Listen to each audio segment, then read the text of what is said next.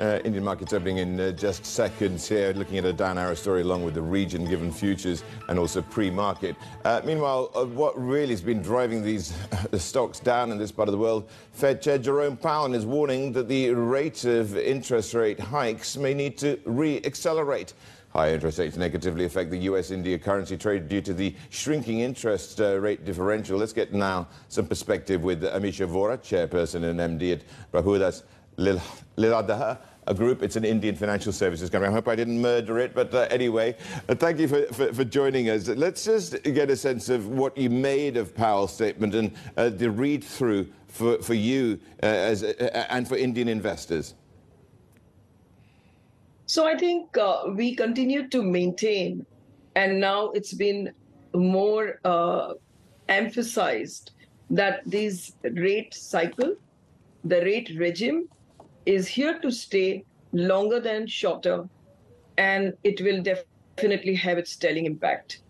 I think both the flux of money that we infused in the markets during COVID, but beyond that, as it was immediately followed by the Ukraine-Russia war and the commodity crisis and cost pressures, both combined have led to a very vicious circle as far as the inflation and cost push is concerned.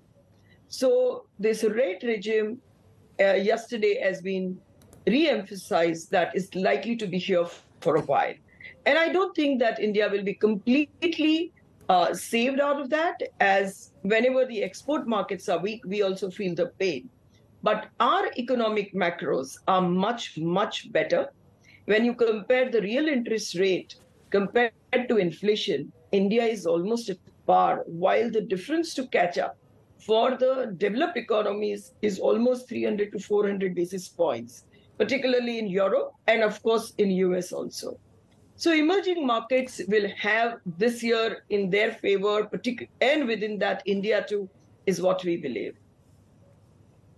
So naturally, if you are looking at this space, you're going to be looking at a portfolio, and I'm assuming you'd have a balanced portfolio here as well. So what are you looking at for sustainable wealth creation, or is it wealth preservation you're looking at now more than anything else?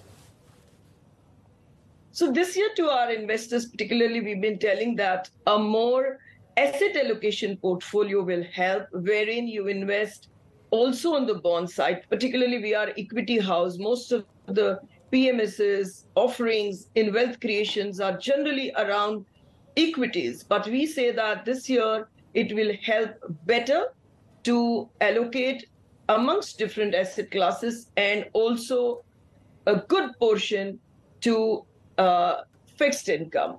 And within that also to short duration to start with. And as we move ahead in the year, we'll gradually go into long duration. But if we talk about equities, some of the sectors that we prefer starts with sectors where we see that the growth itself is very defensive and the visibility is good, defense being one amongst that.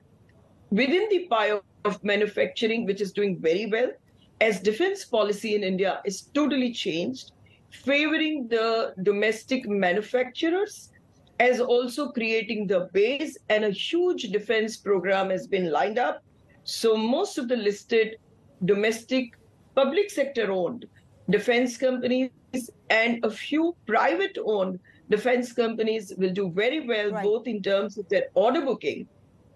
And second sector we Amisha, prefer, yeah. You talked about fixed income. Fixed income products are giving about 8% returns. Do you see investors moving to some of these products?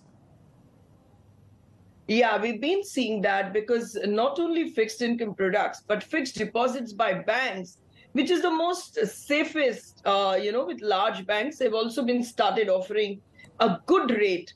And so we feel that fixed income movement has definitely been happening in India also. How are you assessing the valuations of Indian stocks right now, given the recent downside which we saw? So when you compare with India's historic valuations over, say, last 10 years, we have come almost at par, and we are at just about 100 bips premium to 10-year averages. But when you see across the region, I think we are at a super premium, and that's how the Indian markets are consolidating for a while, given the fact that we were the best performing markets last year.